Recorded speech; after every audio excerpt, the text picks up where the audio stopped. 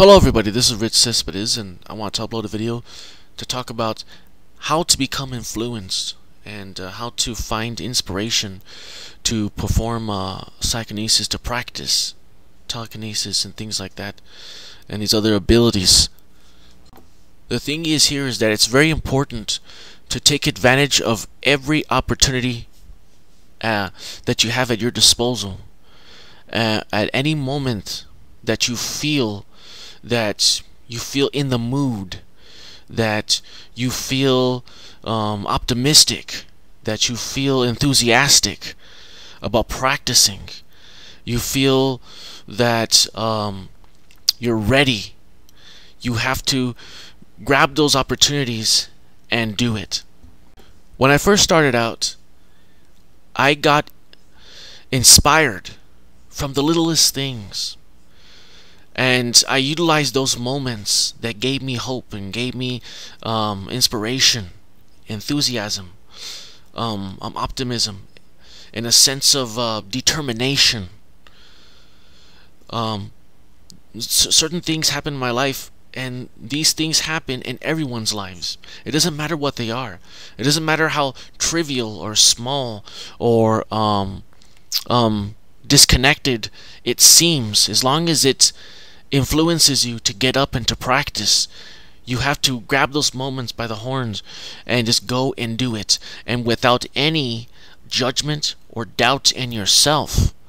That's how Trevor 7 does it. That's how I do it. That's how a lot of these other people do it. That's how Kinesis has done it. I'm pretty sure he just takes it by the horn. He just does it. He feels it in himself, and he knows it. But the thing is, though, what I'm trying to say is that there's moments in our lives that we have to let it influence us, to wake us up a little bit, to get those enthusiastic butterflies in the stomach going, to get the imagination running in the mind, and to get our faith up. We have to utilize every moment in our lives. These moments could be the energy or a certain thing that your brother or sister says, after watching a movie on TV or something like that, or after playing out in the park, they say something about, it could be anything. It could be after playing with them or something like that.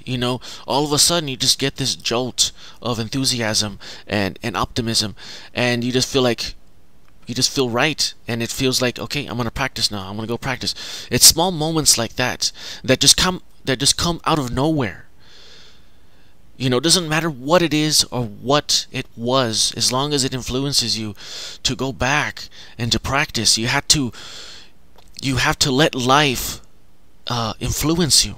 You have to let life, it's like you're going down a river and you're flowing down, and you're going to hit some bumps and some rocks and things like that.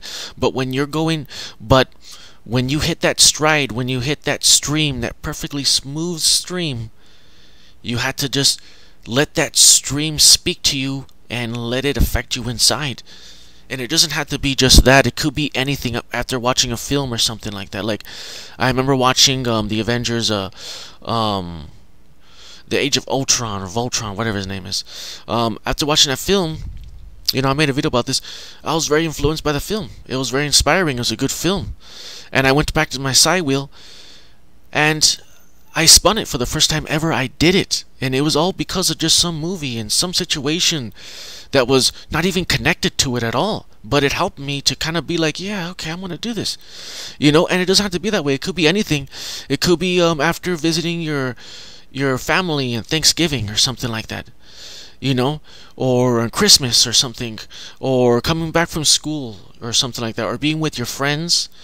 And you go out, not everybody, there's kids watching my videos and all that, but I just want to say that some of us, we spend time with our friends, and we come from drinking. It's like 10 with our friends, our buddies. We're driving down, and then we get this feeling, this enthusiasm just comes out of nowhere, and we're like, yeah, I'm gonna practice now. I'm gonna practice.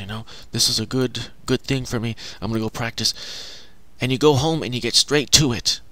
And this feeling just comes out of situations that are not even connected to it, but they help us to feel good, to practice.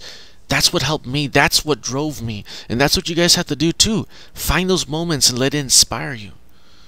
And like I said in my top telekinesis tutorial, even if nothing happens, even if the object doesn't move or something like that, remain neutral.